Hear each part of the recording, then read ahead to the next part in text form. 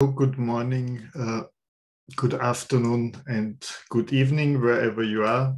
I'm Christian Lutzernitz. I'm Senior Lecturer in Tibetan and Buddhist Art, and I'm welcoming you to this second event in this kind of two-talk series on behalf of the Southeast Asian Art Academic Program, as well as the SOAS Center of Southeast Asian Studies seminar series, led by Udomluck Hoontrakul this year. This is the second event on Artifacts, Identities and Restitution that celebrates the first, or the publication of the first volume in a joint publication series between the Southeast Asian Art Academic Program and the National Universities of Singapore Press Public. And the book is edited by Panga Adiansha and Louise Tythacott, and on the subject Returning Southeast Asia's Past, Objects, Museums and Restitutions. And yesterday, one of the editors chaired the session. Today, it's the turn of the second editor, my former and future colleague, Louise Tythacott, and also a co-investigator in a joint research project on Tibetan monastery collections. And currently, Louise Tythacott is the Woon Tai Chi Professor in Asian Art at Northumbria University. Her research focuses on collecting and display in Chinese and Buddhist art in museums, and she has particular interest in issues around restitution and Asian material. So with this, I hand over the word to her. I hope.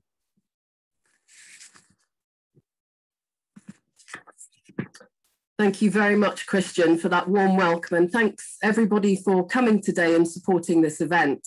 So a very warm welcome to this, as Christian said, the second Southeast Asian Art Academic Programme, or SARP, research seminar on restitution. As Christian said, we had a session yesterday, a rather wonderful session on the politics of restitution, which was chaired by my co-editor, Panga Adiansha. And it was notable that one of the speakers towards the end of that session, Jos, noted that yesterday's session was very much what he referred to as a man's affair with 4 male speakers. And I'm really delighted to say that today it'll be what Jos referred to as a woman's affair, in that we have 3 female speakers and myself. So in that sense, it's quite a contrast to yesterday's panel, or manel, as they're sometimes referred to. So the title of today's session is Artifacts, Identities and Restitution. And unlike yesterday, where the 2 main speakers focused on Indonesia, and there was also a wonderful presentation on Cambodia, today we'll be looking at the situation of restitution in 2 countries in particular, Myanmar and Thailand. And I'm really delighted to be able to welcome and introduce our 2 speakers and also our discussant today. So our first speaker will be Dr. Charlotte Galloway, who is an Honorary Associate Professor at the Australian National University. Charlotte has extensive experience in the museum sector as a curator and registrar, and she was previously convener for the Curatorial Studies programme at the National University, Australian National University. An Asian art historian with a specialist expertise in Myanmar, Charlotte has worked collaboratively with Myanmar Department of Archaeology and the National Museum on numerous projects. And in fact, she was the UNESCO expert for Bagan's World Heritage listing. Charlotte is also an international member of ICOMOS Myanmar and an active researcher of the Myanmar arts and cultural heritage. And very importantly, she also contributed a wonderful chapter to our edited volume entitled Myanmar Museums and the Repatriation of Cultural Heritage.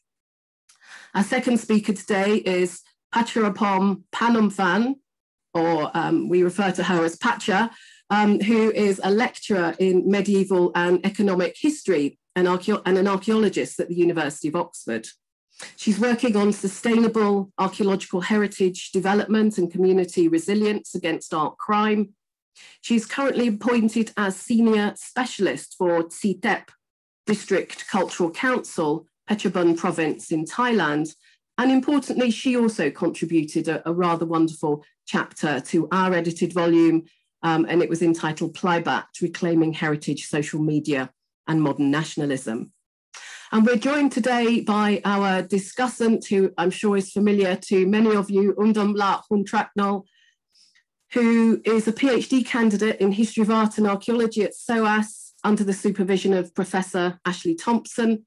Her PhD research focuses on the highland region between the Salween and Ping River basins and aims to understand political dynamics, social and cultural interaction between highlands and lowlands, the development of highland socio-political structure and political entities between the first millennial CE and the 15th century CE. She obtained her BA in archaeology from Phacharaphorn University. She has an MA in social development from Chiang Mai University, and of course an MA in history of art and archaeology from SOAS. And in fact, prior to starting her PhD at SOAS, she also taught archaeology, museum and heritage at the Faculty of Sociology and Anthropology at Thammasat University in Thailand. So welcome to all our speakers today. Before moving on and introducing Charlotte's presentation, I thought I would just say that the overall format, the structure for the session today will be the same as yesterday. We have two speakers, both presenting, I think, for around possibly 30 to 40 minutes this time. And we also have a discussion, a final discussion with for 10 minutes or so. We will have time for questions from the audience after this, as we did yesterday. So please do make sure that you submit your questions into the Q&A box as we go along. And then we'll be coordinating the discussion of these questions towards the end of the session.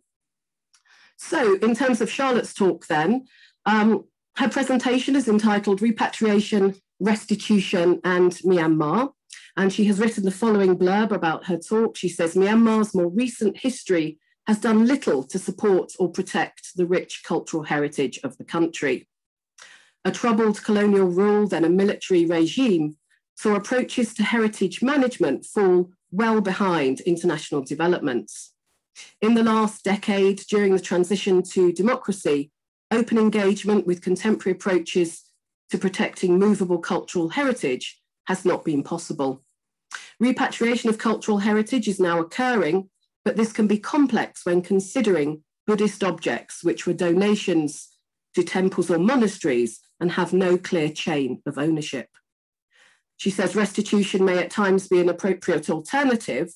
Apart from the moral and legal arguments supporting repatriation or restitution, the current political situation brings, of course, yet more complexities to returning Myanmar's heritage. So thank you very much, Charlotte, and over to you.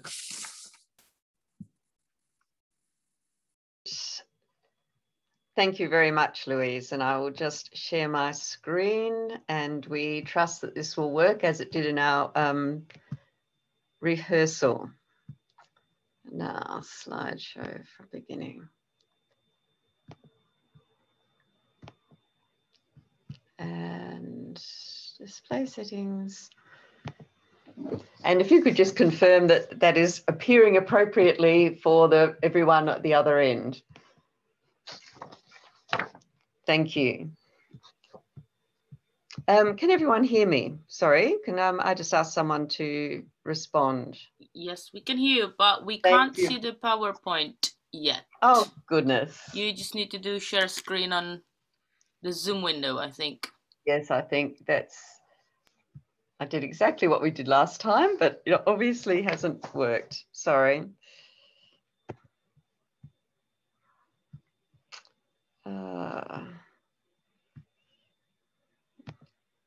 Here we go. And sorry about that. We did this last time and it did work.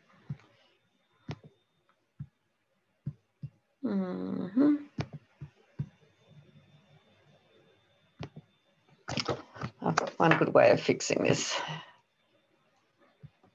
Now, this I know will work. Where we go. My apologies, and from beginning. Okay, now they're going to tell me that is correct. We still can't see it. You're kidding. Yeah. Why don't you... That's ridiculous. All right. Go on the Zoom page and click on share screen first. Yep, I'll just close that. There we go. Then find the PowerPoint window from the options. Yes, now we see it. Now we see it. Thank you. All right, new slideshow. Slideshow from beginning. That's all right now. Thank you. Good. Well, apologies for that first few little hiccups. Maybe it is the time of day on a Friday evening here in Canberra. As is customary, as I'm giving my academic presentation, I acknowledge the traditional owners of the land on which I am currently placed, the Ngunnawal and Ngambri people, and pay tribute and respect to their elders past, present and emerging. It is certainly a pleasure to be able to present today, and I thank very much Pangar for the invitation and to the organisers of this series. Repatriation of my work in Myanmar, repatriation of cultural heritage to countries which for the most part have had such objects removed either during colonial rule or being illegally exported for financial gain is without doubt a meritorious act. And when I'm thinking about activities in Myanmar, of course, this act of merit very much comes to mind, with Myanmar being such a predominantly Buddhist country. But I do wonder how meritorious these acts may be. I'm delivering my talk today very conscious of my role as an outsider, the Western art historian and heritage professional who sees benefits in righting past wrongs and applauding the international treaties established principally by representative bodies of countries who were in positions of global power. My role as outsider is all the more obvious in light of the current events in Myanmar, which see many of my colleagues yet again unable to participate freely in international forums, reliant on others to hopefully convey their views and opinions. And with this in mind, I make clear here that my presentation draws on my own observations and experiences researching in Myanmar for over 20 years, and my work with the Department of Archaeology and Museum. I've been fortunate to have collaborated with Myanmar colleagues on numerous museum and heritage projects. And I do pause for thought here, as I know we all care for the safety of our fellow academics and friends. Today, in focusing on the repatriation of objects to Myanmar, it is, like everything about Myanmar, a complex issue. And I really can only touch on some points here. When researching for the book chapter in Louise and Pangar's timely and important publication, I really did become very curious as to why Myanmar had not been more proactive to repatriation of cultural heritage. There are numerous objects in international public collections that have clear provenance histories, which would suggest that these objects are, have been taken from Myanmar in the past illegally. And it would have been quite likely that in the current international museum environment, that any approaches made to governments for their return would be viewed favourably. In this process, it brought to my mind some issues, though, which had also been troubling me a little while working, well, troubling me a lot really, while working on capacity building with Myanmar's museum environment. And namely, it's a fundamental issue of what is cultural heritage in Myanmar. Do the objects that I have been trained to believe are exemplars of Myanmar's cultural history and Western art historical paradigms of the same assumed importance to the Burmese? And I don't think I've ever had or heard a discussion about local priorities in this regard. And yet this is fundamental to progressing repatriation or addressing any discussions about repatriation or restitution to Myanmar. Understanding what the local attitudes are towards repatriation, and perhaps considering that repatriations or reparations might be more appropriate in some cases. Whether indeed, is this even of particular interest to Myanmar? Other issues, of course, is, who do we give back objects to, and what do we do now with Myanmar experience its military coup? And I'll talk a little bit about some very real-time example at the end of my presentation. So just starting with what is heritage in Myanmar. There has always been for me a very clear difference between how many of us in Western societies view our heritage and our museum collections, and how those in non-Western countries may view their material heritage. I've grown up in an environment where we treat our objects and museums with a degree of reverence. We have a great attachment to objects of the past. But observing how my colleagues in Myanmar even physically interact with objects, and in discussions about them, sometimes with what, how you manage museums and objects in museum collections, it's very clear to me that our relationship with things and what they symbolize is very different between our two cultures. And often handling, and when you're trying to engage with workshops and so on in museum practices, handling can often be, I watch them, it's no different just to picking up a dish and taking it to the table. So the experience we have with actual objects is quite different between these cultures. So before embarking on any sort of widespread repatriation, we need to understand what cultural heritage is in this Myanmar context. And if we don't share or understand these differences, our value judgments will result in conflicting goals and approaches, and even potentially unwelcomed or unnecessary returns of movable cultural artefacts. And central to this probably is that repatriation itself is a Western construct which developed principally within government and museum frameworks. And how does a country engage in these frameworks and structures if they haven't had them very long themselves? And I believe this is a very important point when considering Myanmar. And we often forget how new Western concepts of heritage and museums are within the country. I've just put up here a very brief sort of recent history of Myanmar on the slide. They became part of the British Empire from as early as 1852, but was full colonial rule from 1886. We had World War II, then independence in 1948, a military coup in 62, first open elections in 2010, then again full open elections in 2015, again in 2020, but then again, we've had now a military coup on the day the new government was meant to be sworn in. So it's actually been a very disruptive recent history. At the same time, if we think about what's happening in museum developments around the world, this has been a very unfortunate environment and background for that to develop in parallel. So when we actually have a look at some of the Myanmar's museum history in brief, and I think this is important in understanding the role of how restitution or repatriation issues fit in here. One probably key thing is that the British actually established many significant museums throughout this part of the British Empire. And yet there was never a government-funded major museum built in Myanmar during colonial rule. The first museum established was the Independent Fair Provincial Museum, which opened in Yangon in 1867, named after Arthur Fair, the British Chief Commissioner. It comprised his own collection. And this is an interesting point in itself, as the time, of course, colonisers saw their collecting as a right in line with sort of spoils of war, or even just being, part of an empire, that objects could be collected quite happily without any idea that these were being taken.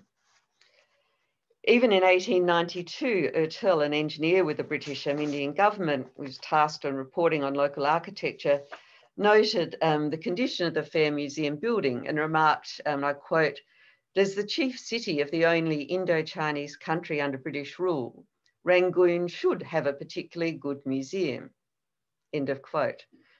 But why was there no major public museum in Yangon? And in really the complexities of colonial rule answer this question in part. And suffice to say here, I think most of us appreciate that the British-Burmese colonial interactions was rather an unhappy one. The British, as I mentioned, had established major museums throughout in India, Sri Lanka, modern-day Pakistan and Bangladesh.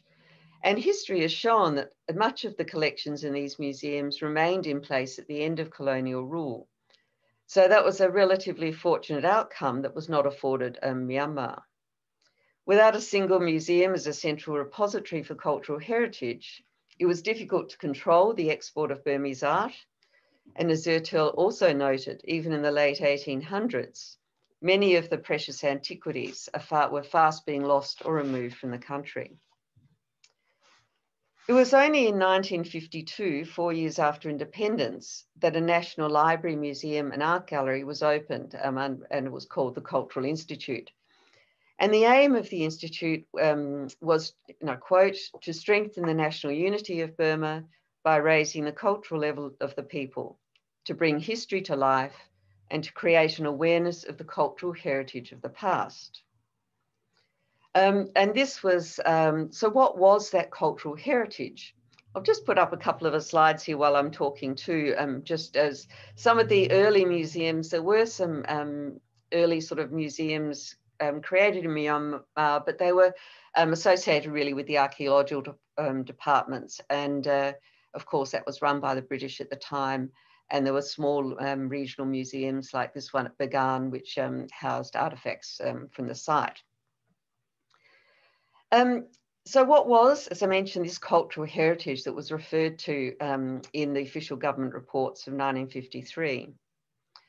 Well, in 1958, a paper by the then director of the Archaeological Survey of Burma, Yulu Pe Win, listed aspects of Burmese culture which endured throughout the period of colonial rule and were considered of importance to Burmese identity.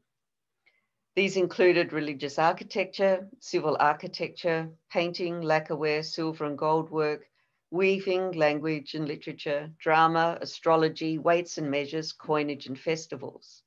And I note there the absence of reference to particularly Buddhist sculpture and other Buddhist artifacts. But I've included this quote as it is about Burmese perception of their culture. And yet when we discuss Burmese cultural heritage, we inevitably return to Buddhism, as almost all of the historic artifacts that have survived are connected to Buddhism and the act of dana, or donation. Myanmar's engagement with international museum trends in those early years post-independence was rapid. They were signatories to a number of international conventions. They ratified the UNESCO Protocol for Protection of Cultural Property, the 1954 Convention, and the Protection of Cultural Property in the event of armed conflict was ratified also in 1956. UNESCO was active in supporting Myanmar's museum development, providing training for staff. Myanmar passed the 1957 Antiquities Act, though this also, interestingly, allowed the Director of Archaeology to remove any object from its original location if it was deemed to be at risk. And it is probably this clause that has enabled so many objects to be removed under the guise of safekeeping during the ensuing decades of military rule and to be traded to foreign markets. The main aim, of course, being to attain hard currency, particularly during periods of international sanctions. There was even a museum week held in 1961 to mark the 9th anniversary of the National Museum and National Art Gallery. Regional cultural museums were established in major centres such as Pa'an and Taunji, and cultural activities were actively promoted. However, this was as far as Myanmar would get in meaningfully engaging with the heritage sector for nearly 50 years. The 1962 coup cut short Myanmar's rapid advancement, and the country's evident potential was quashed. Under Ne Win's Burma's Socialist Program Party rule, management of regional cultural museums was transferred to the Ministry of Culture in 1972, and the collections were also nationalised. We know there was a period then of separation really from any international engagement. But when the restrictions to foreign aid were relaxed in the early 1980s, there was a brief flurry of international engagement again, which resulted in experts being brought in to Bagan in particular to map its monuments. However, after the 1988 uprising, which led to Ne Win's resignation and power being seized by the State Law and Order Restoration Council, or SLORC, this really marked the beginning of a period of extreme suppression again and further stagnation of the arts and heritage sectors. The SLORC really took over heritage. It built grand cultural edifices, including the new National Museum in Yangon, which opened in 1996, and the preposterously large Bagan Archaeological Museum in the middle of the archaeological zone at Bagan, at the same time building this as they were submitting Bagan for its unsuccessful World Heritage listing in the mid-1990s. Yet once completed, the museums basically were stagnated. People didn't visit, there were people in charge, did not have any training, and it was really not until the transition to democracy from 2008 that true international engagement was reinvigorated. And since then, through to February the 1st, 2021, the museums and heritage sector has experienced significant growth and modernisation, thanks to government support and international accepting international donor funding to provide staff and training for capacity building. And I note here, this was Myanmar's first children museum, opened in 2017, and that was down in large part to the then director of the museum at Bagan, who had also benefited from training and so on during this period. Myanmar also signed numerous the additional treaties in 2013, means of prohibiting and preventing the illicit import, export and transfer of ownership of cultural properties, and also the Convention for the Safeguarding of Intangible Cultural Heritage was ratified in 2014.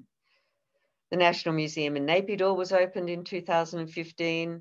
And of course, we're familiar with the two major exhibitions held in the US, which had loans from Myanmar, which was the first time that Myanmar had engaged with international museums and exhibitions. Myanmar was also admitted as a member of ICOM in 2016, and Myanmar ICOMOS was formed in 2017. So there was a real connection there with international museum professionals. And the government also then, and I say here, re-engaged with repatriation. So in spite of some of those more negative comments about the early period of colonial rule, when Myanmar gained independence in 1948, the first act of voluntary repatriation was authorised, and this was done by the British government. King Thibault's lion throne, taken from Mandalay Palace to the Indian Museum in Kolkata in 1902, was returned under the direction of Lord Louis Mountbatten while he was Viceroy of India. And this was the first official act of heritage repatriation to Myanmar. It was a symbolic act and a token, in a way, for years of colonial rule. And even though the monarchy would not be re-established, the lion throne was a powerful representation of Myanmar's independent and proud past. Other acts of repatriation followed. In 1956, a treasure chest of Queen Supayalat was returned from the UK, and this ivory chair from the Mandalay Palace was presented. And I love reading some of these old books, because we sort of have these teasers of, I'd love to know more about these people who and how they came in possession of these objects. And obviously that's something for further research. But this chair, which is now in the collection of the National Museum in Yangon and on display, Messrs. Ogden and Sons, jewellers of Harrogate in London. This was received through the Burmese embassy in London. There was also the return of these pair of Lokapala nats which were from King Theobor's palace in Mandalay. And these were presented by Wing Commander Martin, who from Queen's Gate in London. And these figures actually flank the lion thrown today in the National Museum in Yangon. And you can see them on the edge of the screen at the image. So other objects were gifted. A gilded Buddha from the palace at Ava, donated by Mrs. Ryde, daughter of the late Captain Barwick of Folkestone, UK. There was also an old Mon bell was sent back from Calcutta, which apparently had valuable informative inscriptions. In 1959, the Ministry of Culture report states that Prime Minister U Nu formally requested the return of historic Burmese weapons, then housed at Fort William, Kolkata, which the British had taken from Burma at the end of the Third Anglo-Burmese War, and these were returned. These were indeed returned.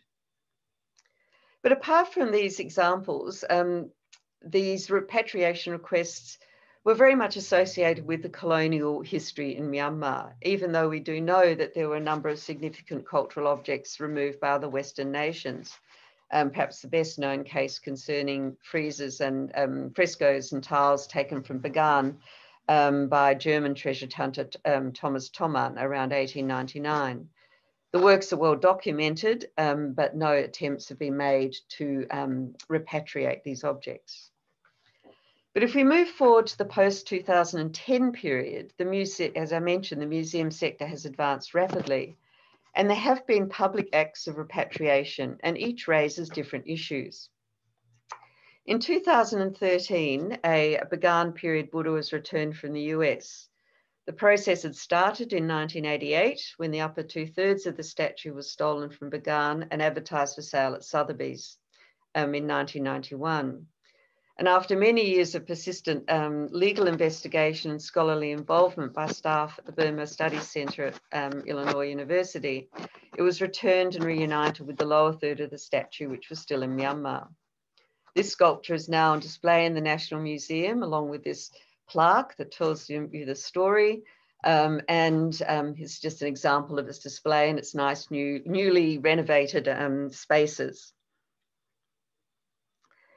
However, this case did actually highlight some of the political factors which affect reparation here. The time taken to resolve this case was affected by the US's sanctions on Myanmar, which prohibited any progression of repatriation, even in spite of international laws which facilitated this return. In July 2017, there were 2 further cases of repatriation. And the first involved a New Zealand family who decided to return a small group of objects taken by their ancestors in 1852 during the Second Anglo-Burmese War from the Shwemodor Pagoda at Bago. The provenance was well known to the family members, and the current custodians were not comfortable with the history of these objects, a situation prompted by changing attitudes towards the colonial periods and actions of the colonisers. For the family, in press interviews, they positioned themselves as caretakers, acknowledging that at the time, taking souvenirs from battle areas by conquering troops was not really viewed as inappropriate behaviour. And returning the objects was seen as what we would call restorative justice. However, in a discussion on the moral arguments for repatriation, philosopher Karen Bjornberg argues that returning the physical object may not be the most appropriate means of compensation in these cases. In returning the objects to Myanmar, how has this enhanced Myanmar's cultural history? And how does the return in any way right past wrongs? In this example, perhaps a financial donation to the pagoda for support of local charities or commissioning of a new Buddha image for donation may have been, in a way, a more appropriate or popular action.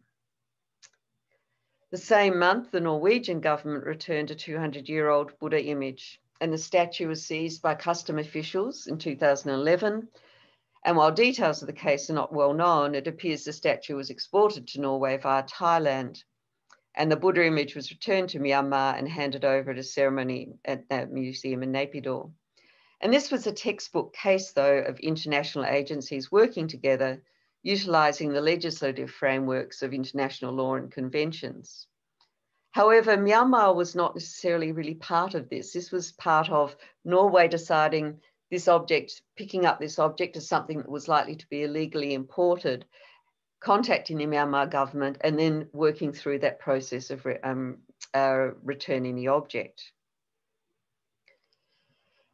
Myanmar also introduced their own a new antiquities law in 2015, which is the protection and preservation of antique objects law. And any object that's over 100 years of age, whether made in Myanmar or made in a foreign country and has been in Myanmar for 100 years, is included in this. And while it's positive to see this law enacted, there are aspects of it which may, in fact, discourage repatriation. If a Burmese national, for example, or anybody buys an object overseas of Burmese origin that might be over 100 years old, if you actually want to take that back to Myanmar, you may be deemed to be in breach of the law because you're in possession of an object which is over 100 years of age. And there is no case law yet to try to test this in Myanmar, but it has been discussed as causing quite a few potential difficulties. The law does, in fact, reference repatriation and includes a clause that actually states that the government in Myanmar could request the antique objects of Myanmar origin, which are in foreign countries, which indicates a good awareness of the process of repatriation. Myanmar is well placed to proceed with repatriation requests, and while there may have been a valid argument in the past to query Myanmar's ability to safeguard repatriated items, their museum systems are now have been fairly robust, and there's a reasonable degree of transparency in most aspects of their museum activities. However, no actions have yet been taken. And this brings me back to the issue of importance. Sorry, I'll just move through that. To the issue of, what objects are of significance to people in Myanmar, and objects that are no longer there. What purpose may repatriation serve? Particularly as Myanmar's cultural heritage is primarily associated with Buddhism. As I mentioned, Buddhism in Myanmar is characterized by the practice of donation, with a donor earning merit. And underpinning Buddhist philosophy is the goal of enlightenment, which will bring with it a release from suffering. And of course, one of the causes of suffering is attachment. This extends to all things, whether living or inanimate, and it is readily seen how this foundational belief is at odds with placing nostalgic value on objects linked with the past.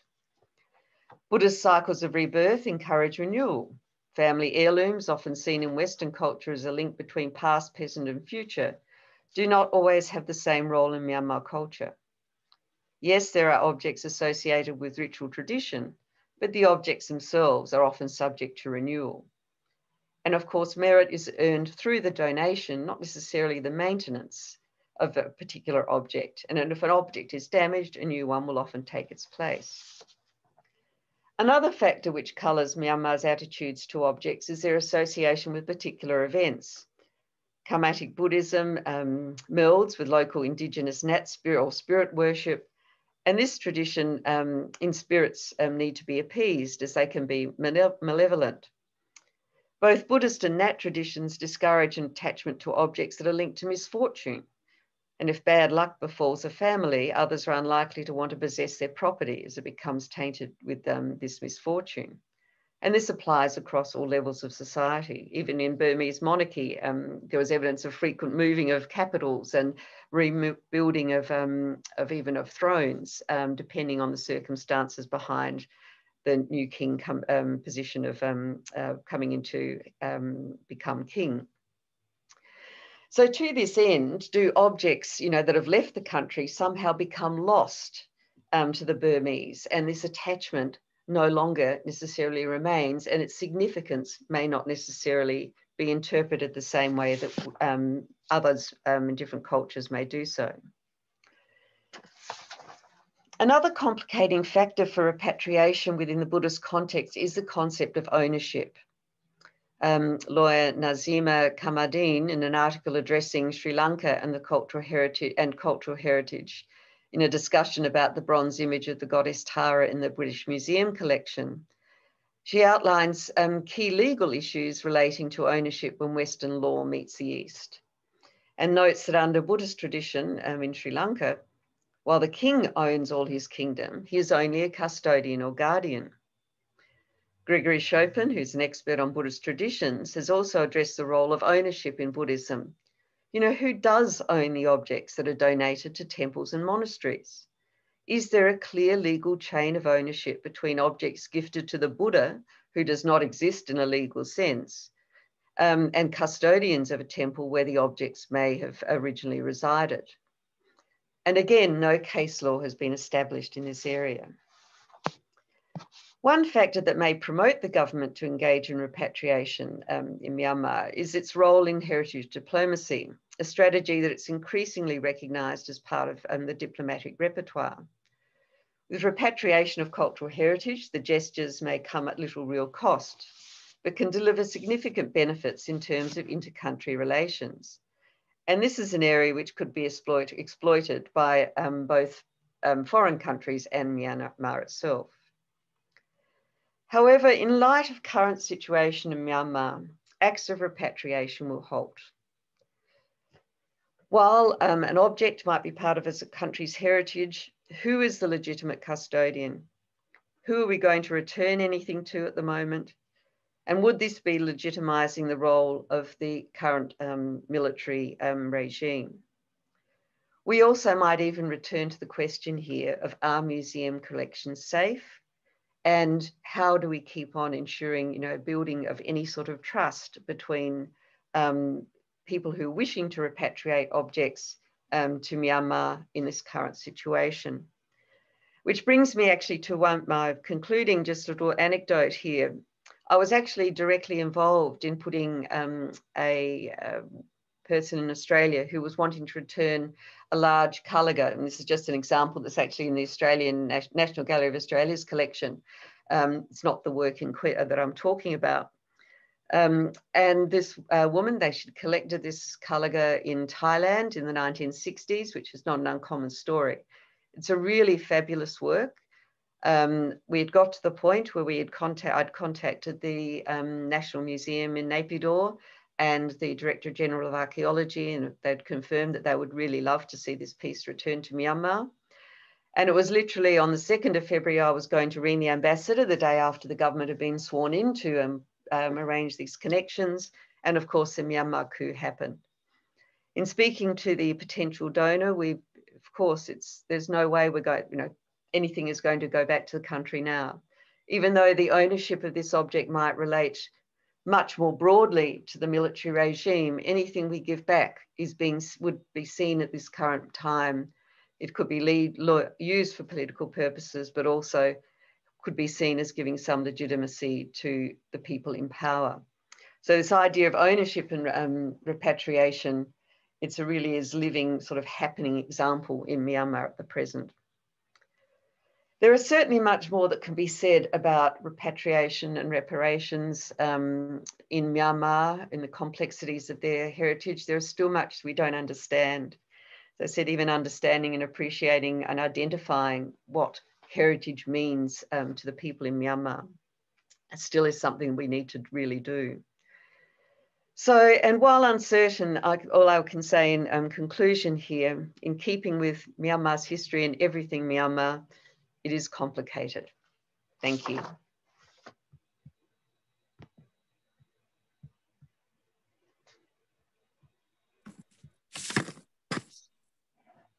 Thank you very much, Charlotte, for a wonderfully wide-ranging and illuminating presentation, which really highlights the sheer complexity of the situation, the very specific issues that arise in terms of restitution to Myanmar. And you raise all sorts of really important issues that I'm sure we can come back to later in the discussion. So just before I move on to present Patcha's, to introduce Patcha's presentation, just a quick reminder to the audience to please put your questions into the Q&A box as we go along, and we'll be looking at these towards the end. So we're going to turn now to Phacha's presentation, which is a pre-recorded talk. It'll last around 40 minutes or so. Unfortunately, Phacha has not been able to present to us live today.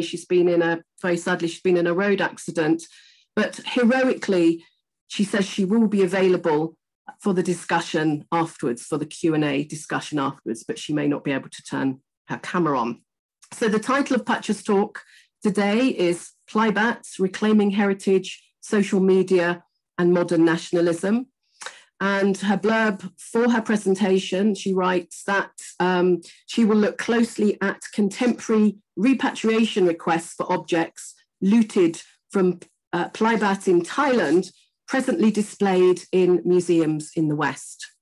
Her talk will trace recent developments in the repatriation issue, where local activism and social media have shifted the balance for a more democratizing process of restitution forwarded by the state government. And it was the establishment of Samnuk Samroy Ong, excuse my pronunciation here, in Thailand by a group of local historians, which has generated a grassroots movement for advancing local and communal cultural identity in relation to the objects requested for return.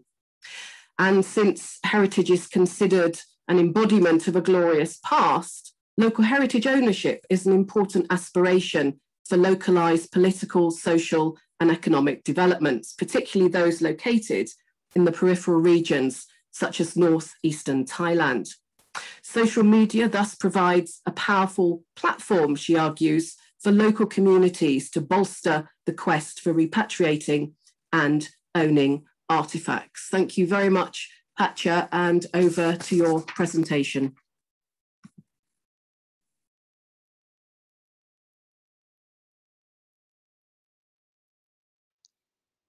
Good morning. I would like to start my talk off by thanking the Louise and Panga for this wonderful opportunity to participate in this project, and the SOAS for organizing this talk, and the NUS Publication House for enabling this project to happen. So I'll be talking about essentially about how social movement has transformed our interaction with the wider audience, particularly people who live on heritage sites, which is my primary interest, on how to make these communities more resilient to activities in art crime, and restitutions and awareness of heritage plays a large part into that. And the internet for the past 2 decades have now become a focal point in how these communities ends up defining and interacting with historical objects and heritage, and both within their community, outside the community, nationally and internationally. So internet activism began in the early 2000s. With the development of the web and social media platform, there were substantially lower costs associated to participating in social movements and mobility. If you think about it, in the 1980s, you need to phone call people, you need to print things, you need to battle for newspaper, you need manpower to kind of mobilize everyone and deliver ideas related to social movement. Now it's entirely possible to you don't have to pay or fight for that type of platform that way, and it can immediately reach a lot of people depending on access, scope, and usage and interactions. Now, with the development of that benefit, obviously there were optimists and skeptics. Some people think of social movements on the internet as opportunities to expand meaningful connections, increase, democratizes opportunities to generate generate any type of movement, help movement emerge and mobilize. So that's kind of the optimistic hypothesis. But at the same time, there were observations emerging at the same time that, you know, this could really be socially isolating and unsustainable. If you think about it, if you choose to engage, you create a Facebook group, it would be only people within your social network. It could be friends, friends of friends, and friends of friends. And it stops there. Normally, it's very hard for internet to build up massive crowds and sustain that particular crowd interest. So that their criticism has built up to observations that these kind of internet activism might just be micro-mobilization and has not so far shown real sustaining real-world impact. As when we compare it to kind of the hard-driven physical material social movement in the past. Now, when we look at the internet, it's also important to kind of step back and try to understand how the internet and heritage interacts. With that way of interaction, it means it also reshapes, by putting heritage onto the internet itself, reshapes how we interact with heritage. While it may widen access for usage and interaction, it allows us to visit historical parks in times of national and international lockdowns. Now it's possible to travel to these places, but at the same time, with access to that type of information, debates such as ownership of these modeling, the data on these heritage becomes contentious debates. Who owns it? Who benefits from it? Who has access to it?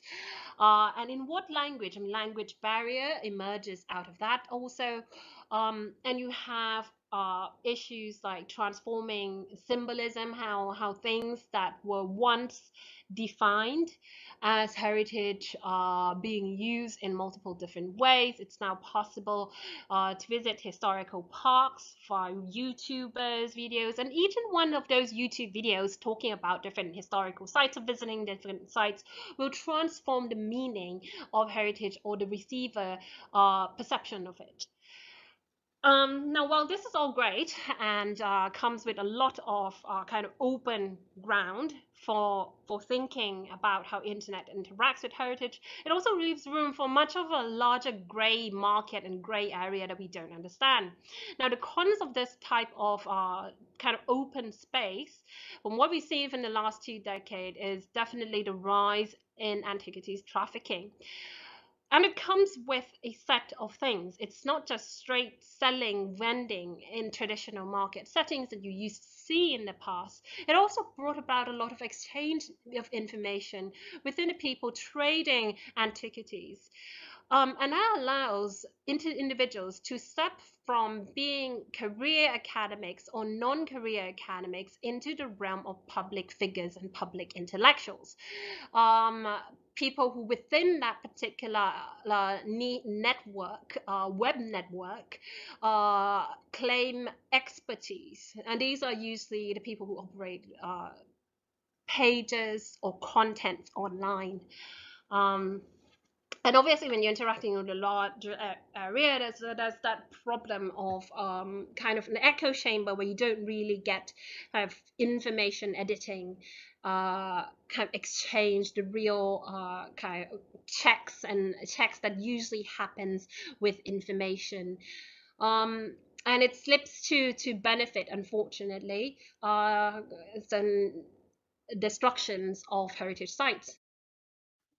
So, with that in mind, I'm going to walk us through this big question on what does it mean for interactions with repatriation and restitution, which is the focus of my chapter in the book.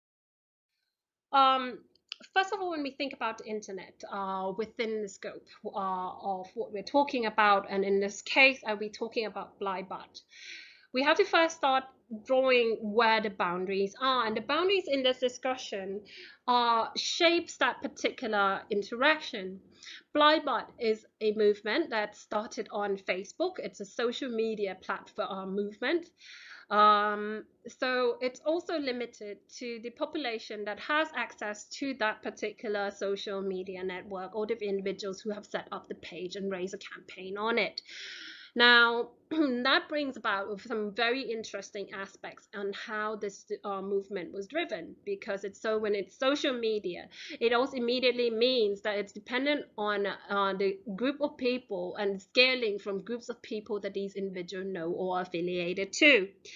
That also subjects in how information transfer and information procurement or information translation then becomes part of that larger movement, this network of boundaries to the web. There's that aspect of information delivery that comes into that kind of the scope for how these interactions happen.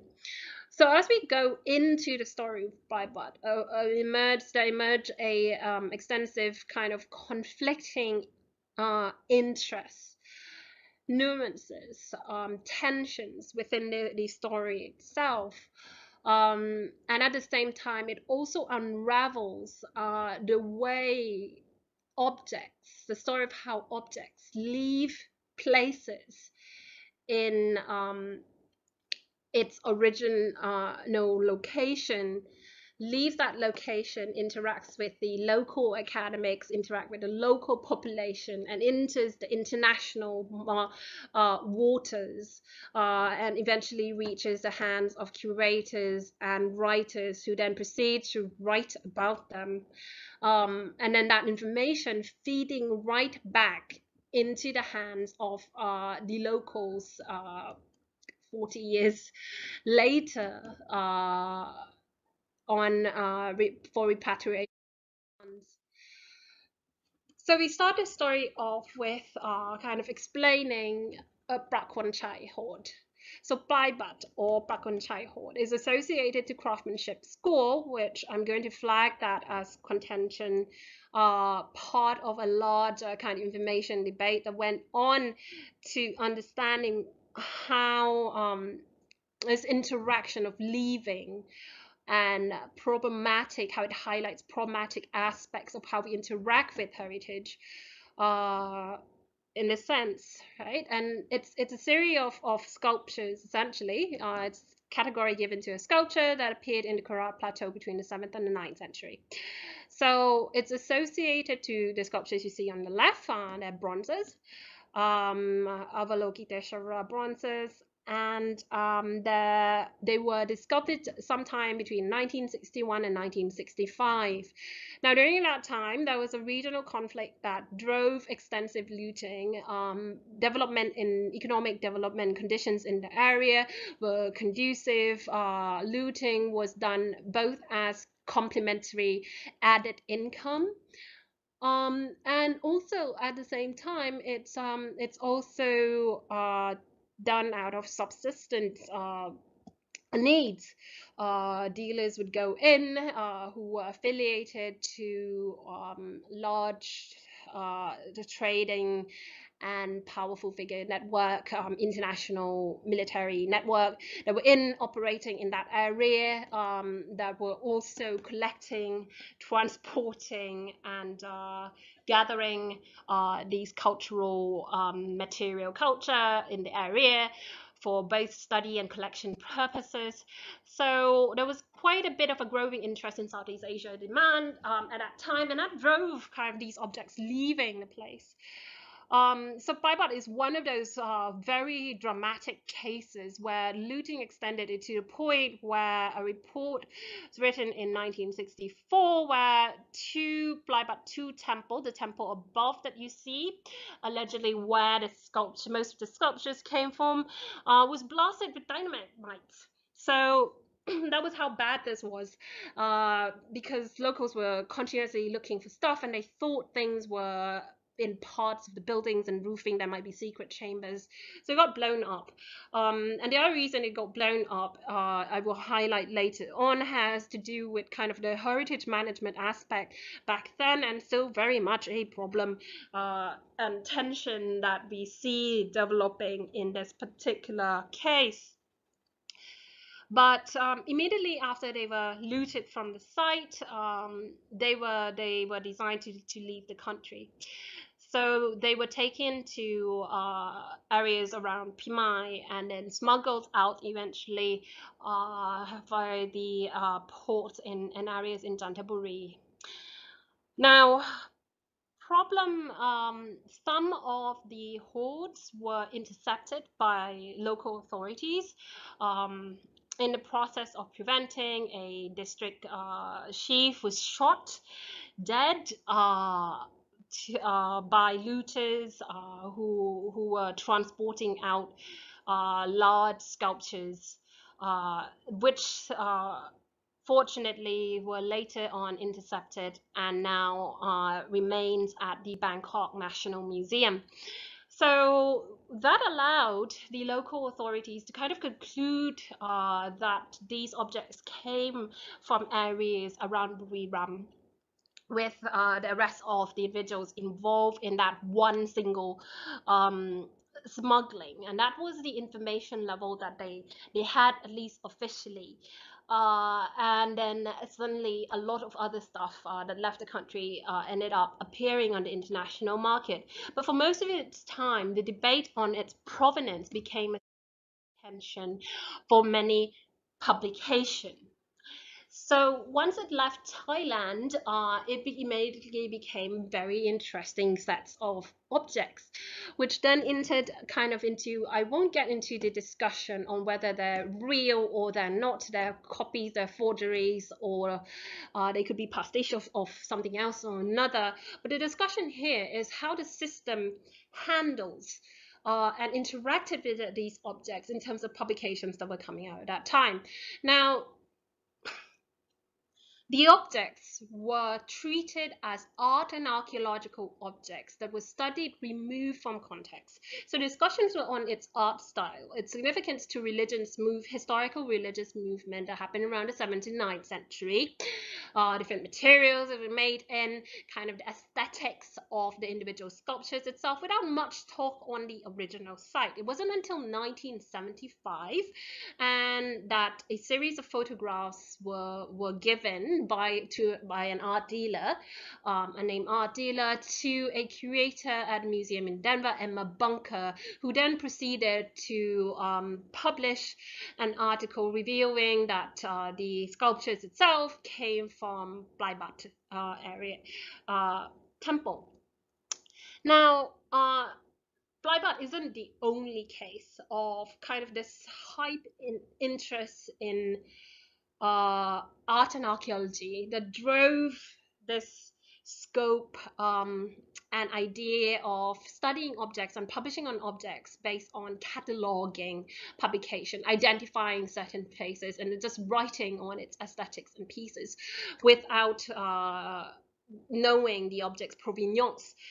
So this is kind of the pre-processual archaeology kind of movement that emerged. And it's still kind of going on in both kind of professional publication to amateur historian, archaeologist publication to people working in private museums.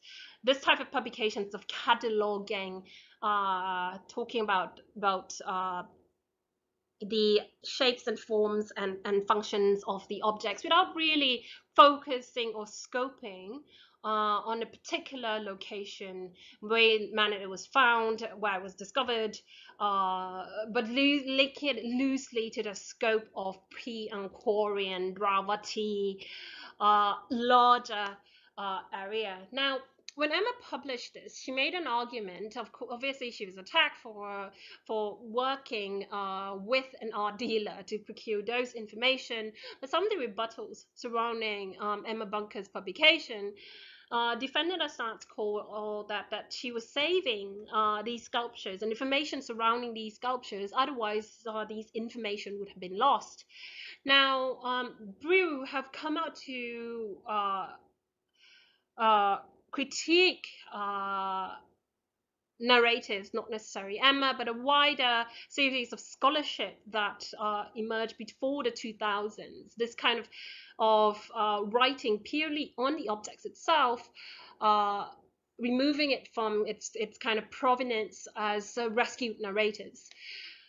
And in that kind of critique is that rescue narratives in the end serves no real kind of contextual build up. Instead, what it does is that it ends up providing legitimization for identifying that are good enough for the art trade, but rarely building concretely to historical larger narratives.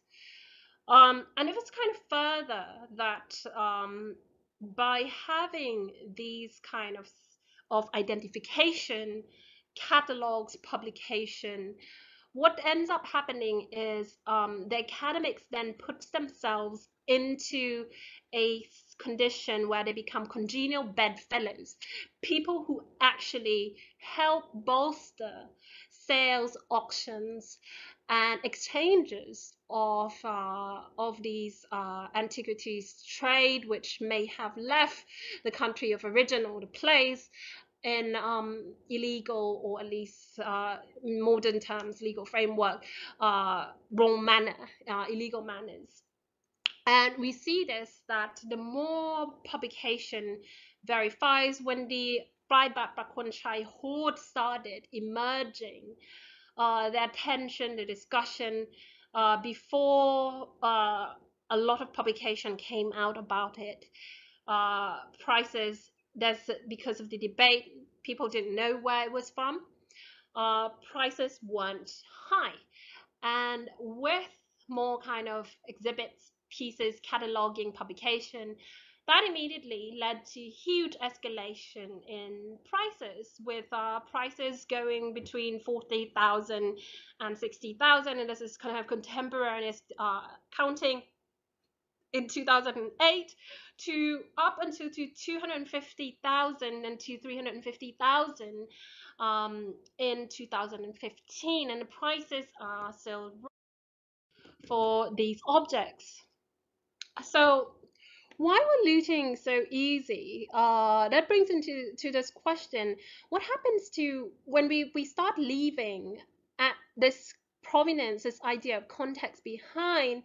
It leaves a lot of story of how the objects itself left the place and how the place have fared since then, in terms of developing or interacting with that these objects and narratives.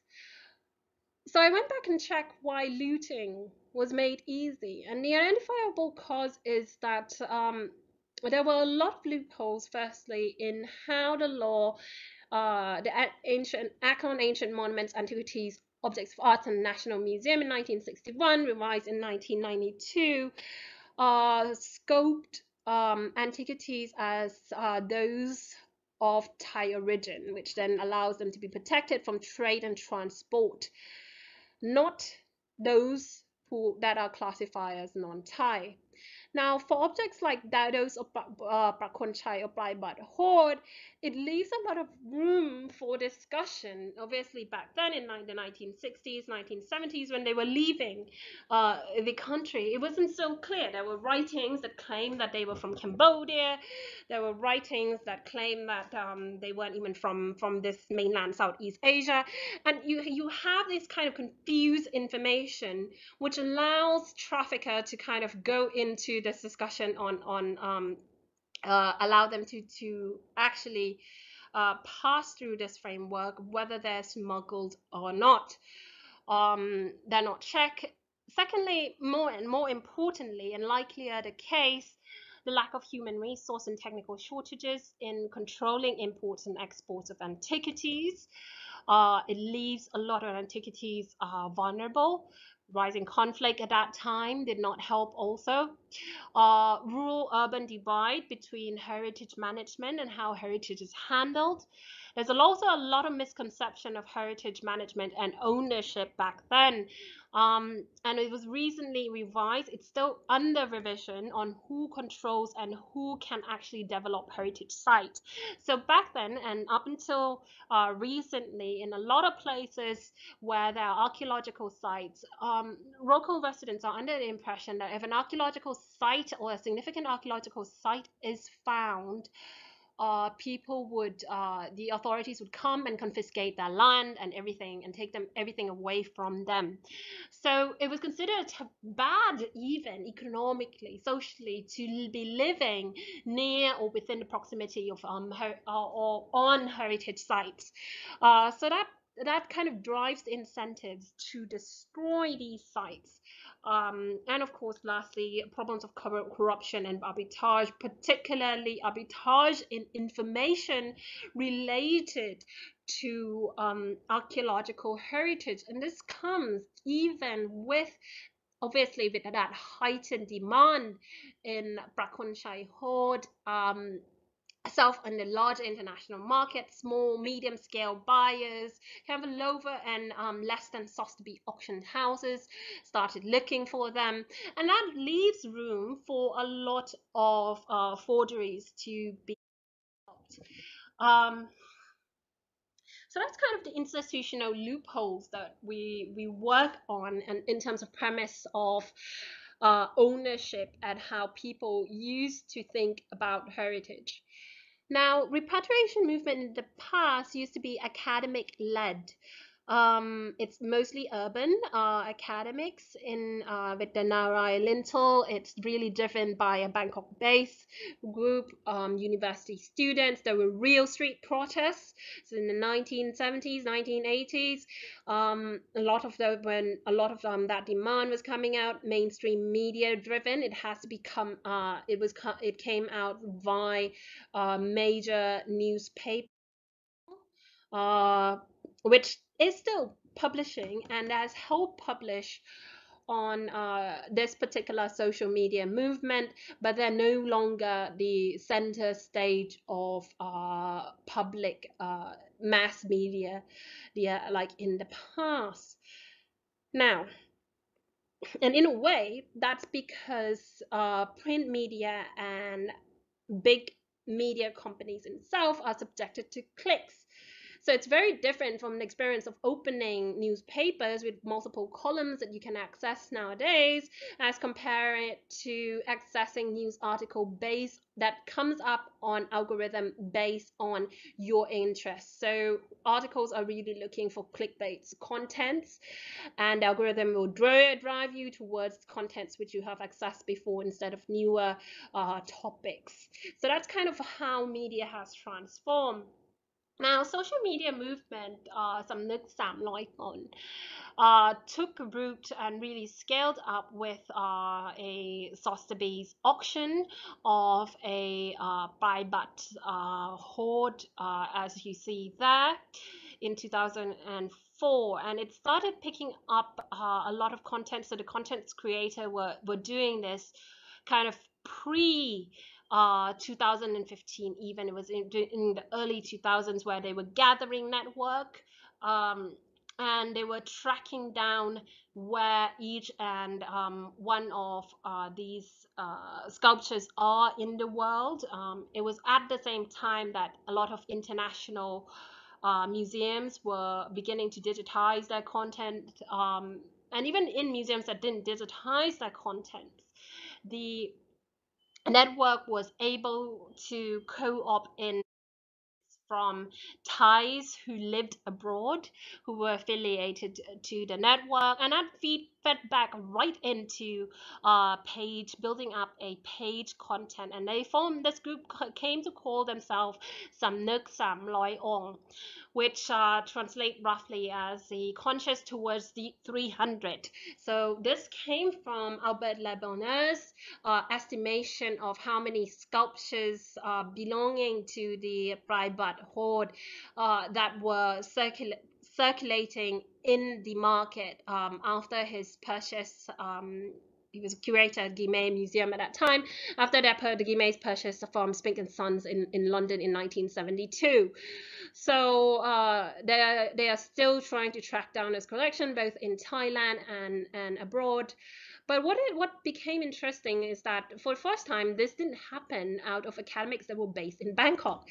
Neither did it start with academics that are based in major universities. It's an amateur academic, local groups, local historians in both Korat and Buriram, and within Pakhonchai district itself, who were driving this movement. And it was even further, what's more interesting is were driven by the village and community themselves that were living in the area. And some of the figures that have become the head informants and people pushing for the returns of these objects were actually the looters involved within the looting that happened in the 1960s and the 1970s. A volunteer system developed where people were tracking down.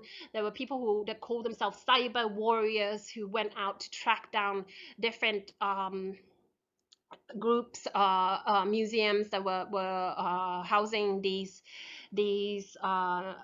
collections, both in the United States. The lovely lady you see there on the right panel is kind of showing her protest, standing there protesting in front of the Met in New York.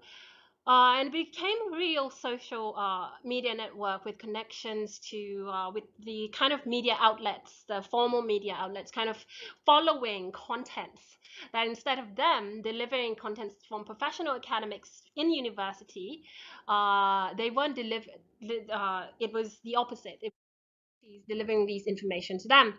And it became really amazing because all these old men, some in their late 70s, 80s, some in the 90s, were coming out, pointing out where they were finding things, what the sculptures looked like. They were identifying who, the names of the individuals that were purchasing materials from them, the people who have visited them, looking, scouting for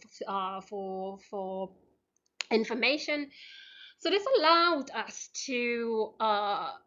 It was possible for them to now, with this interaction, which never happened before. Usually you have to rely on police reports to construct evidence of looting. It was now possible to construct new affidavits for repatriation case based on verbal witnesses, living witnesses that were involved in the case, who have records of being arrested for looting the site itself.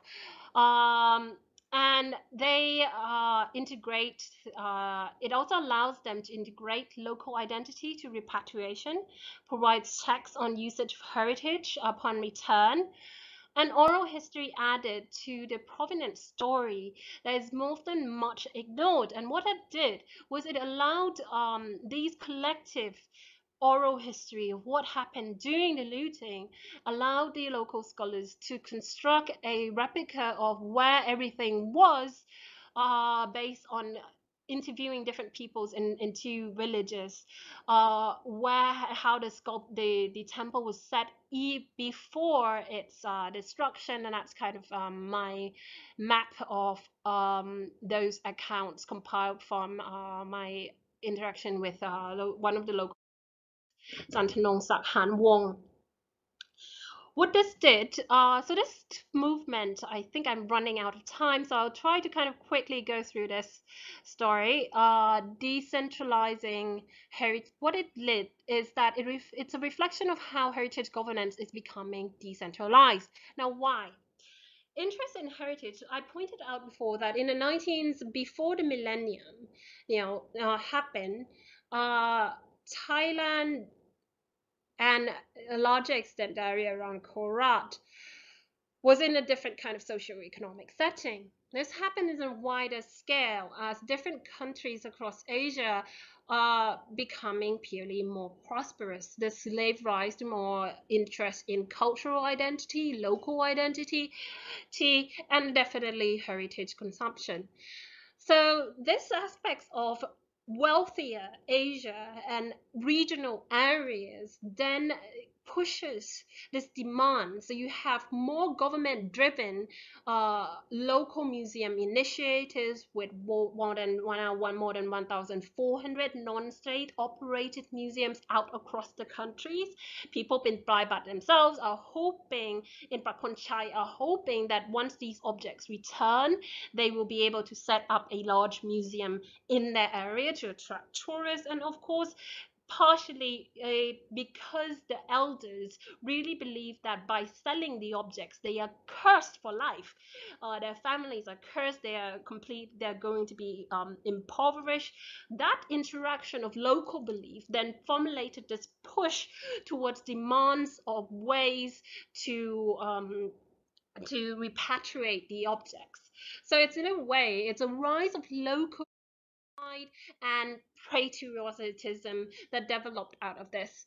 Moreover, we are also seeing a rise in more kind of national wider media interest in pushing things out, like the famous series Naki, which became a driver of tourism in Isan area, both from Bangkok and within the localities, different provinces itself. So provinces like Buriram, where Pakunchai district is situated, have been seeing increasing tourism over the past decade. So it's now become the wealthiest province in the area. But at the same time, this new repatriation process creates a tension.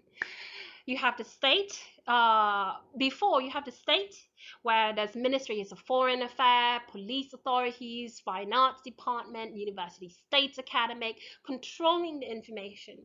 Then the students co-opt into driving that passion for social movement, with the media kind of backing them up. So information is controlled in that sense.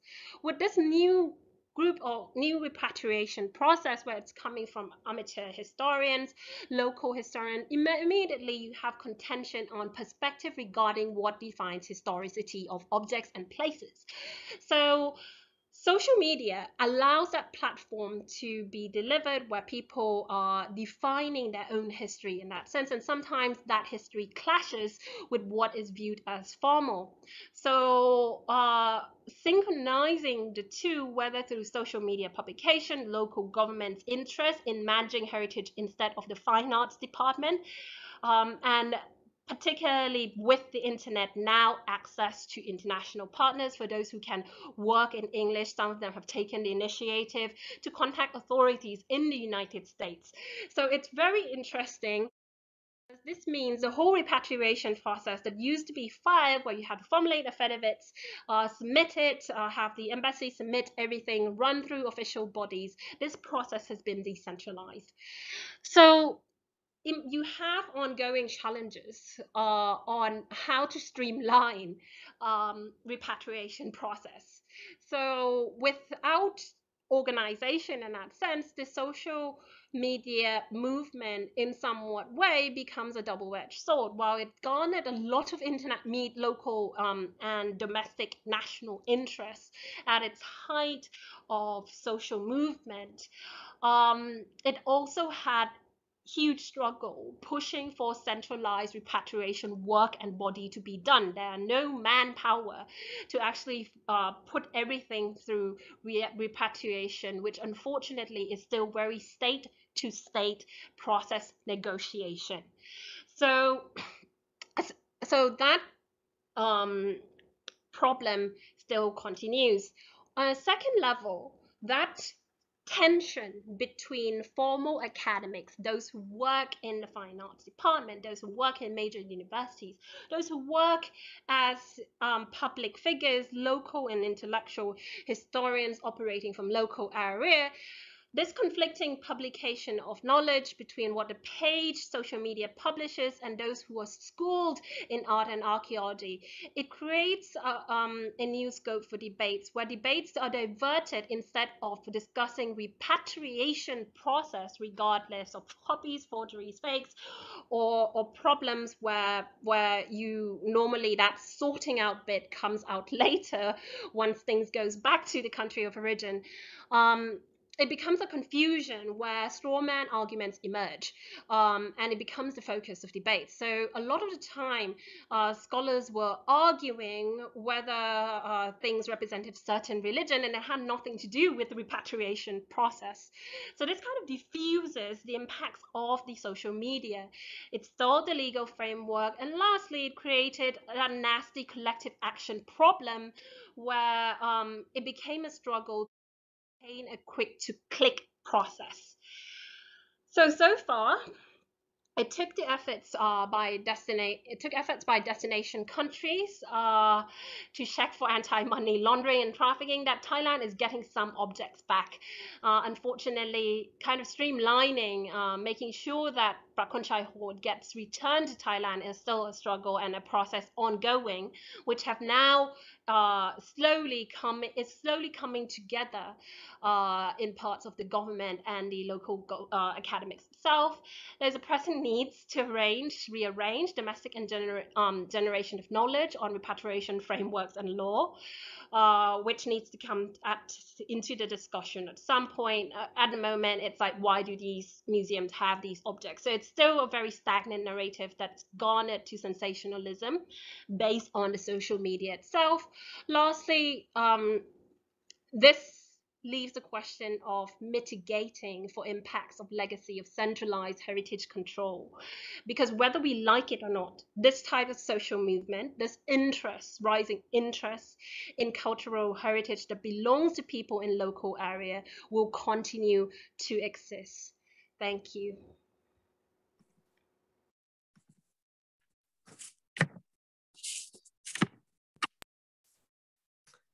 Thank you very much, Phacha, for your very stimulating, very detailed and stimulating presentation. I think you raised some very interesting issues earlier in your presentation about the role of the international art market in particular in designating objects as being valuable, and also very interesting discussions of the impact of social media and the importance these days of local activism in relation to these repatriation requests in contemporary Thailand. So it's very interesting to hear about these grassroots movements, and it's clearly a very different environment to that described by Charlotte in Myanmar.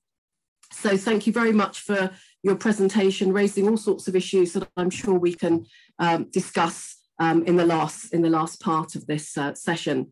So I'm going to move now on to ask Udomluck to respond, if she can, to those two presentations. Over to you.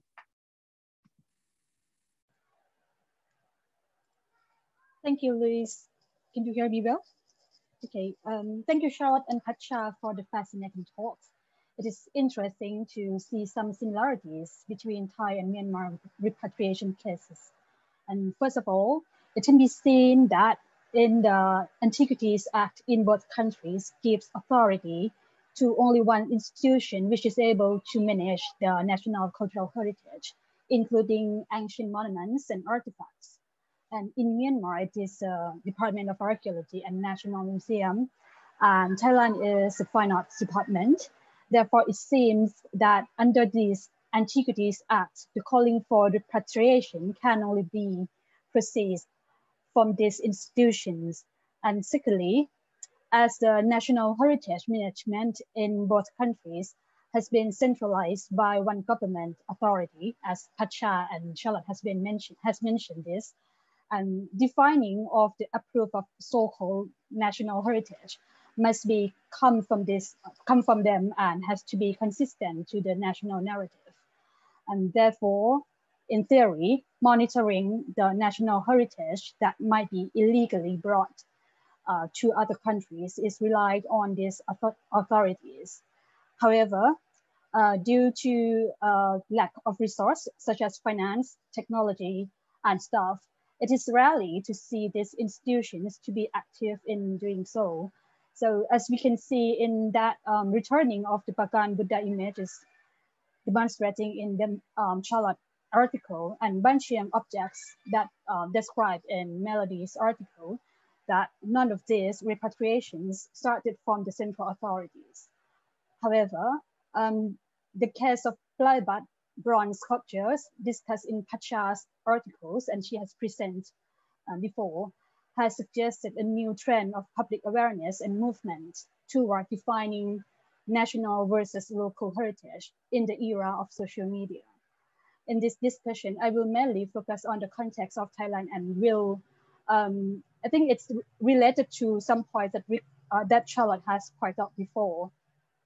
In my opinion, it can be said that reclaiming Plywood bronze sculptures has made a significant move for the local people to be aware of their cultural rights and to be able to participate in defining and managing their cultural and even the so-called national heritage.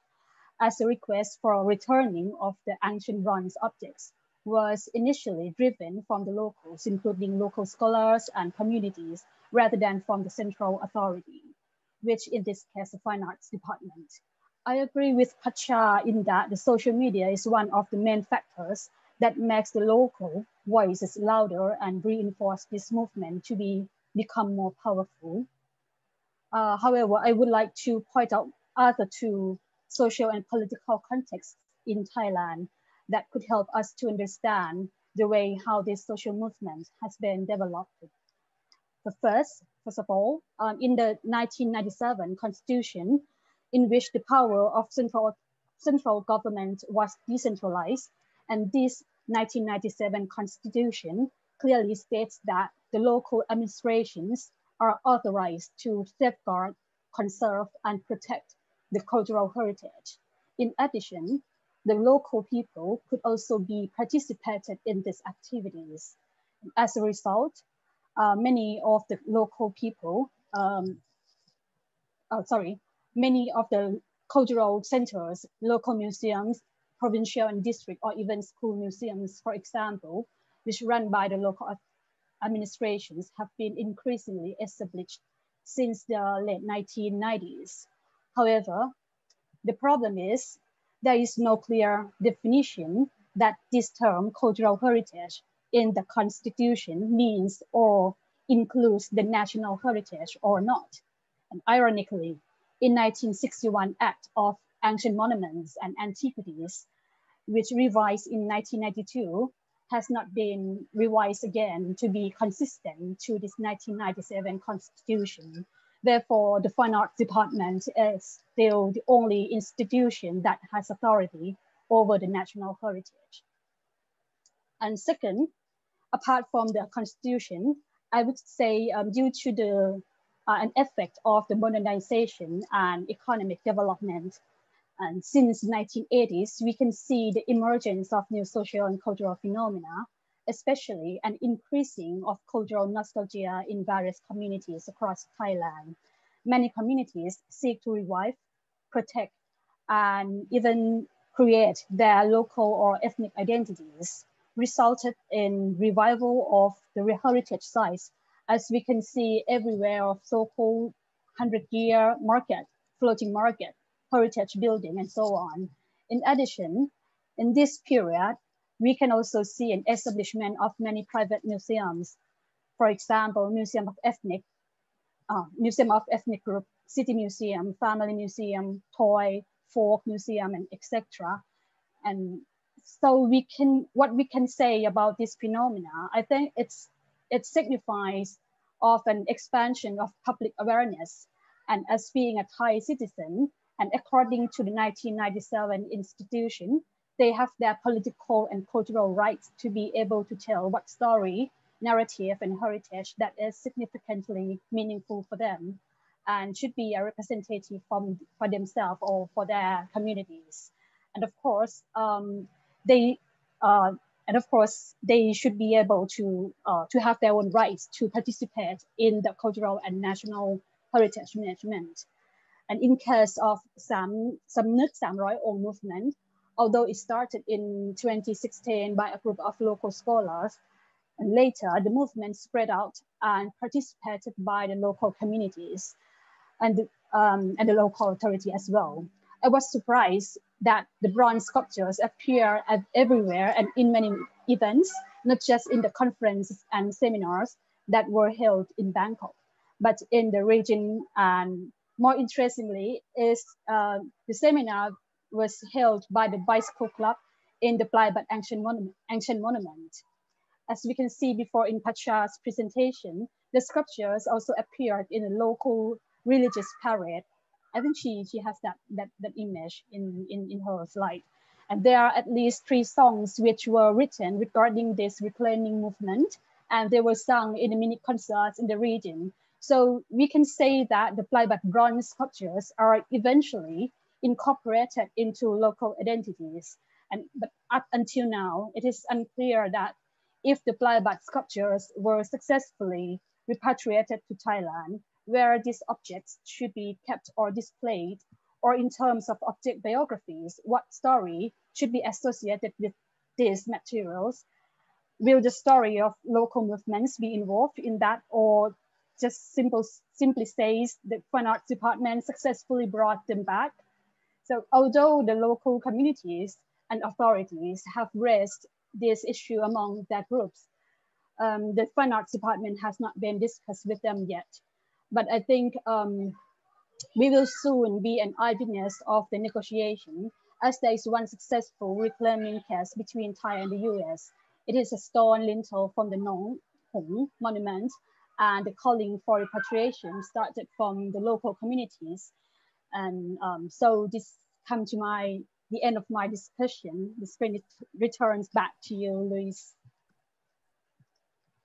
Thank you very much for your considerations and your commentary. I understand that Phacha will now be happy to make some comments on what you've just said, followed by Charlotte. Thank you. So I just received a question on kind of process, what is going on with law, and how is Thailand working to fill up that loophole. I thank Udomluck for her wonderful add-on. It's also fascinating because we did have a recent television show that used at least what they think is an image of Plaibat sculptures featured in kind of the major story plot. So it's definitely appearing everywhere. But at the same time, I just kind of want to highlight that this process of, when you start demanding for repatriation and it reaches this kind of centralized state structure, then you're met with this huge wall of how to kind of not just the law work, but actually putting the work, the affidavits, all of that into a consistent case that you submit to countries where these objects are. So in terms of the loopholes itself, Thailand has been looking at ways to revise its framework on and approaches on heritage. Unfortunately, it still lacks people who can engage with material culture that doesn't belong to what at least the scope of the state knowledge, that they consider it part of Thai art. So that has been tricky. It's also left a very big gap where you get Chinese material from the Middle East, kind of filtering through, being auctioned in Bangkok, smuggled into Bangkok and leaving Bangkok. Undetected, or even with detection, people don't really know what to do with them. The cultural people within academia, people within the government, let alone authorities that are peripherally involved, like the police or the customs office. So it's really been a challenge in terms of blocking, even with the legal framework, implementing has been a huge issue. It's also, Thailand has also introduced, is considering revising its position on the 1970 UNESCO Convention.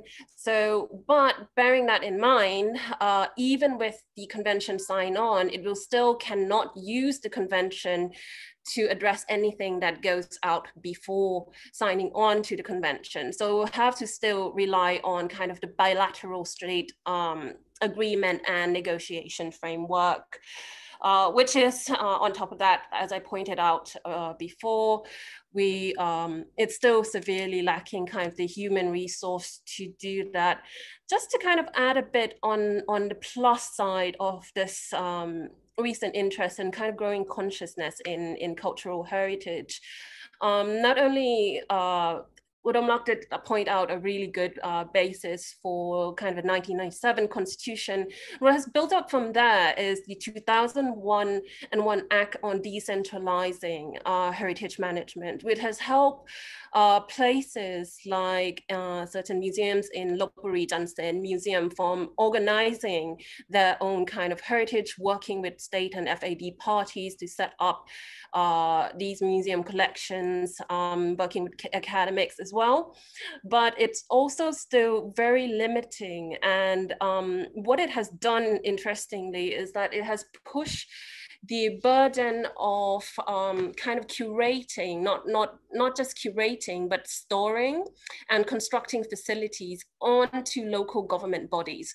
So there's a bit of a tension on if the central authorities are custodians of these material and the local bodies are legally borrowing management from these legal custodians in the central authority, then who pays to set up all these facilities, these museums and organization? So that is an ongoing tension. And it's unfortunately something that while the social media movement can pick up and create sensations for, people don't like to go into trivial details, which make things, which actually is the important part in materializing large project or development projects.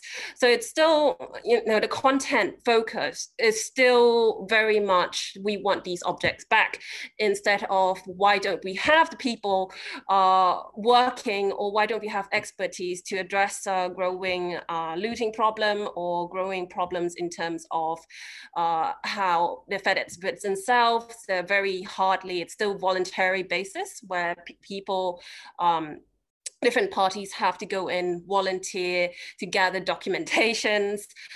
Instead of you have these meetings that keeps going on once, twice per year, discussing repatriation, but no work gets really done in between.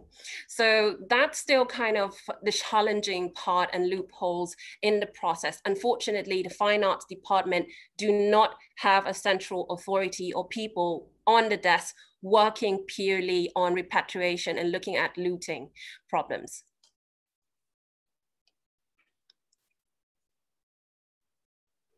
Yep. Thank you.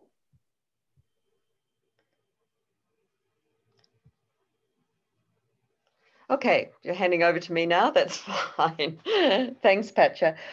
Yes, just in response to those comments, it's an interesting point looking at the central authority in both countries and how that sort of works in practice. And I suppose the highlights for me, which has been for quite some time, of course, is how far behind Myanmar is with managing issues to do with hierarchy within government, and of course, and its distance between what's happening on the ground and with the public.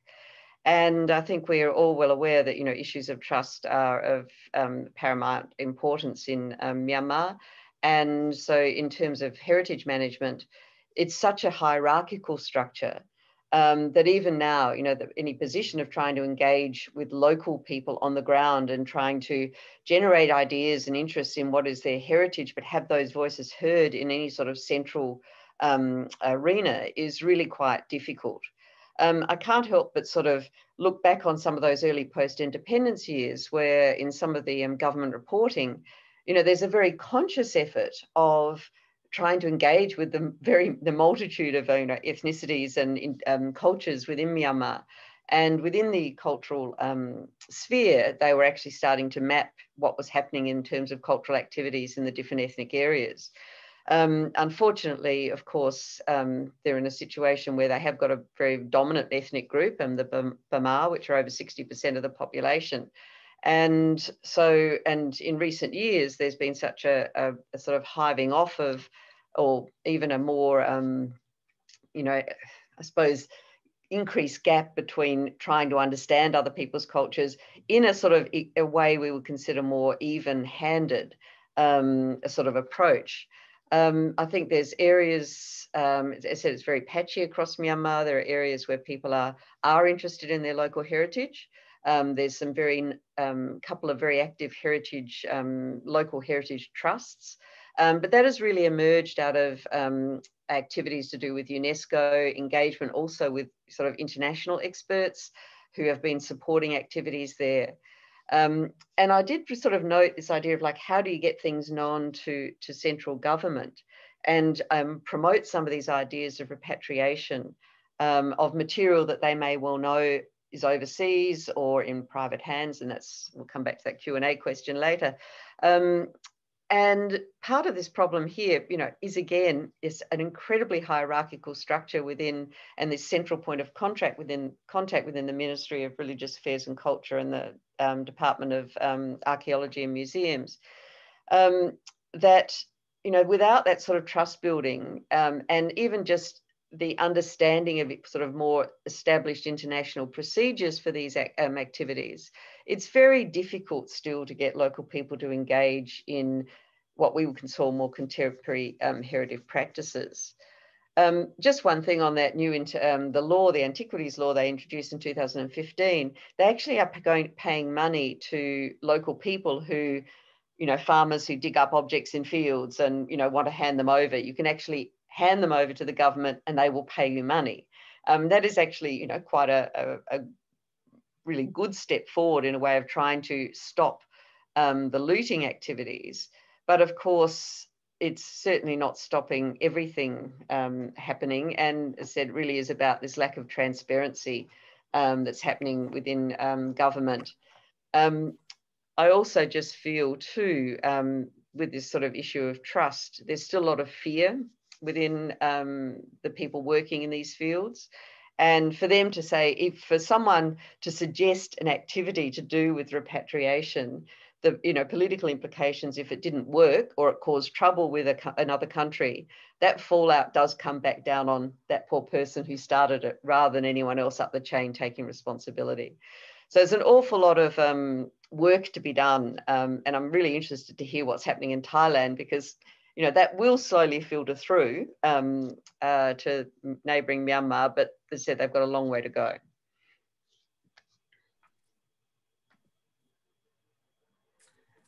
Thanks very much, Charlotte, for your comments. I'm conscious of time.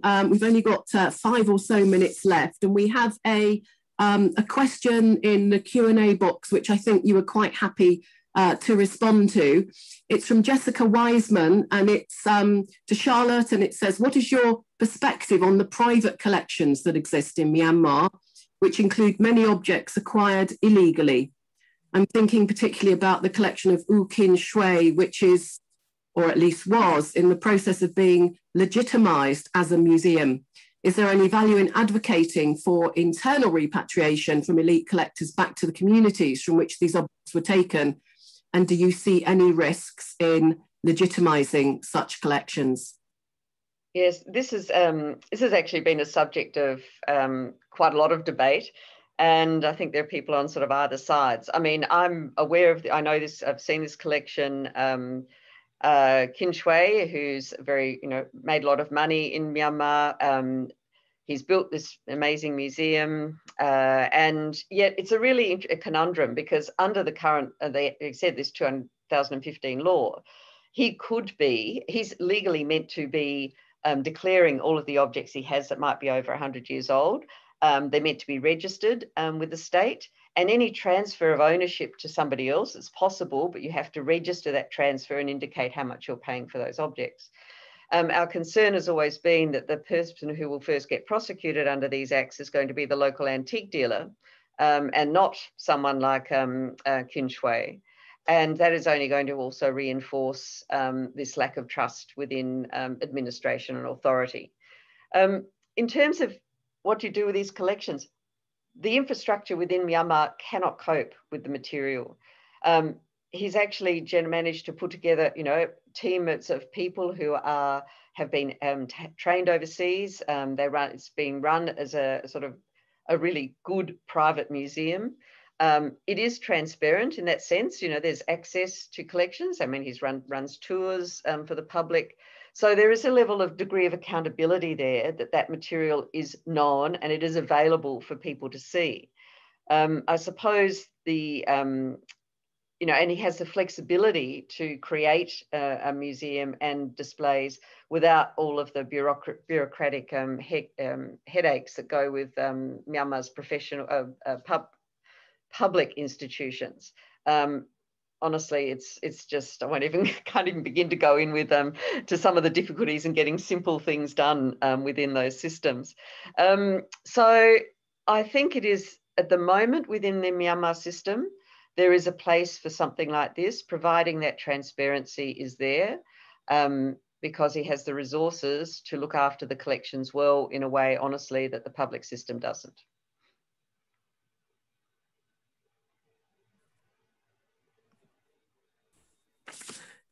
Thanks very much for that, Charlotte. I think we are running now out of time and we probably need to wrap up. So it just remains for me to say a huge thank you to our speakers today for their contributions, for their very stimulating contributions, and also to thank everybody who's asked questions today and also the audience in general for attending. Thanks very much and goodbye. Bye. Thank you. Thanks.